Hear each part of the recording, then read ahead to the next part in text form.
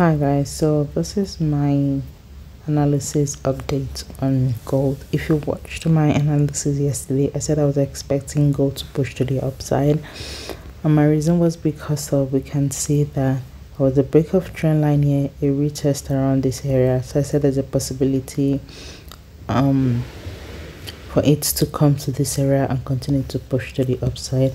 And I also said that there's a possibility that we might just start coming down of this trend line right here, because we were in a significant zone. We said around this area right here, we came up and rejected this area right here. So there are two possibilities that might happen based on that. So what am I looking at on gold?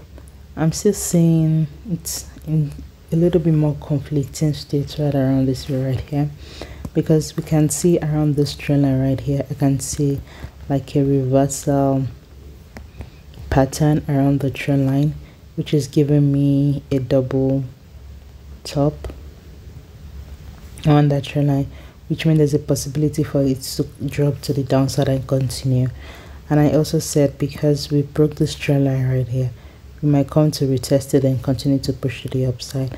But because it has been giving more of like a chubby kind of move, I think I will use my targets to be here because of how it's going. I just think going for negative 27% fib level might be a little bit more risky because we might not get there. So I'm just going to be a little bit patient because gold is not giving me what I really want. The market is a little bit chubby, right? It's very choppy, and it's not giving me what I want right now. So if I want to go for a buy right now, I think I'll prefer it to at least break this trend line, retest, then we'll take it to my first target, right, which is 1946, around that area. I think I will take it to that area first, which is a good amount of pip, to be honest. So instead of risking it with this negative 27% level, because we might not reach there because of this trend line right here. But if you're going to go for a sell, because of this, we can see this as like a breaker structure, even if it's this weak rejection right here. But before I go for a sell, to be honest, I would prefer it to at least still come down here to give me a break of structure on this week.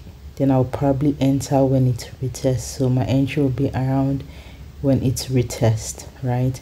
That's when I'll be a little bit more confident that we are on a buy move on gold. So right now I just think you have to be a little bit more patient to get more data, because it can go each way, each direction. I'm seeing a possibility to push to the upside, and also seeing a possibility for it to continue to the downside.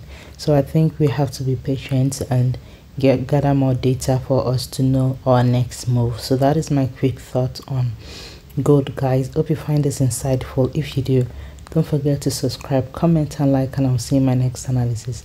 Thank you for watching, guys.